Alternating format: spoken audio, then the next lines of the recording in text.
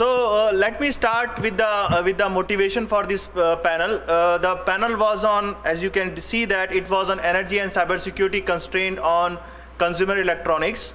And some of the motivation that we have is that IoT-enabled consumer electronic devices has some strict requirement on energy, area, and security. However, you can say there is a trade-off between these things.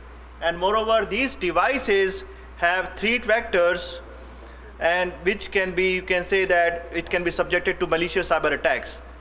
And you can say whenever a cyber attacks happen, it can result in reliability, safety, consumer personal information, piracy, or cloning of intellectual property issues.